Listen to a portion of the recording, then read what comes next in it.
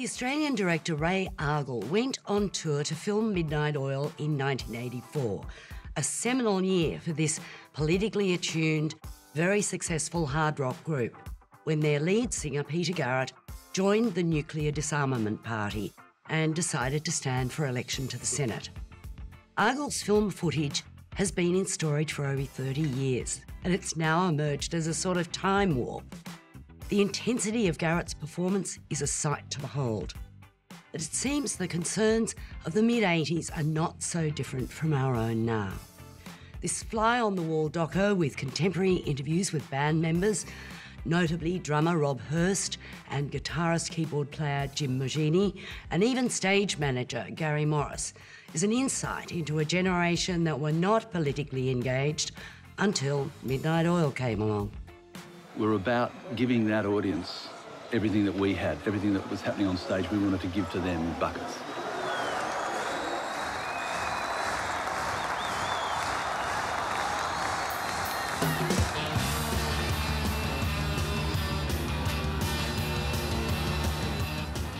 Well, the legacy of the band lives on through this film, written, directed and edited by our guest Ray Argall.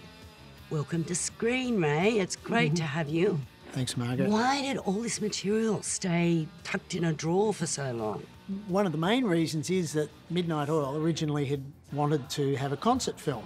I'd done a show in 1982 for the Capitol Theatre, which was a great concert movie, and that's what they'd wanted.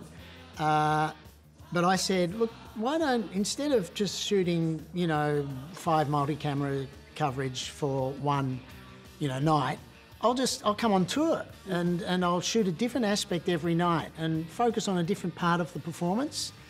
And they said, oh, okay. And so I went along and I found so much more interesting things to film, So I was filming backstage and, all of the stuff going on. And then Pete was running for the Senate. So I really picked up on that. So what occasioned you to actually bring the footage out to say, well, there's a documentary feature here? So originally, Midnight Oil weren't happy with the musical performances. So from their point of view, they were just going to sit on that, and they basically shelved the music. I think after 10 or 12 years, I went back to Gary Morris Vazicek, the manager, and said, what do you think?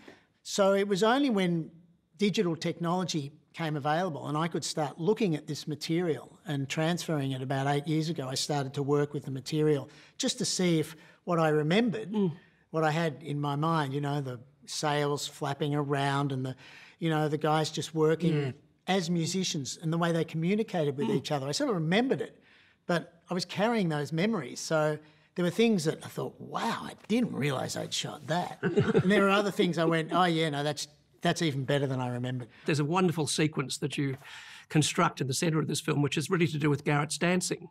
Now, I must admit, I've never seen a live concert. I've seen, the film clips here and there over the years, but this sequence where he dances, from a range of different performances is absolutely mesmerising. It is just an extraordinary piece of film to watch. Yeah. What was it like to actually be around his energy, his kineticism in a way? Well, it was the whole band. I mean, obviously he's the focus. I mean, he just had an amazing gift with the audience. It's very genuine. It's very sincere. Yeah. It's not like, we're popping up here and we're just going to play a few songs. When they went on stage, they put everything out there. The other thing that's interesting is that a lot of the issues then are the issues now. Not a lot has changed. I know. It's scary, really, the whole thing about, nuclear weapons. I mean, I don't think you'll find anybody in Australia who's particularly interested in it, but it's interesting that because the audiences in 84 and that era, the musicians, the stage crews, the management, the filmmakers like us, and all the audiences, we were all in our 20s, and the audiences were in their teens and their 20s. And it was very much a youthful voice of protest about in this particular case, about that issue. It's everyone's issue. Our lives are at stake.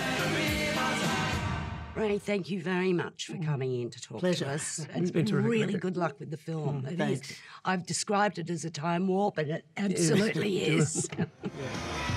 Everything in the world could be going wrong, but you'd have this thing, and you really loved it. Once we all get in a room, it's just like family. Just feels like family to me.